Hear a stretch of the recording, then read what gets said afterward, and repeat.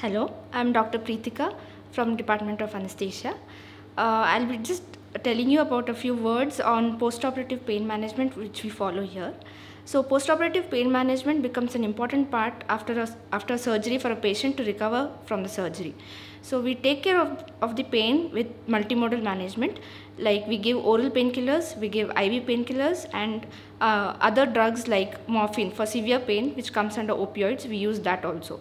We also have advanced pain management machines like patient control analgesia, where we ask the patient to press a button through which small dose of painkiller will be delivered to the patient, and the machine is set up such that the overdosing is not done. So we take care of the pain for the patient in the ward and also in ICU we can use this.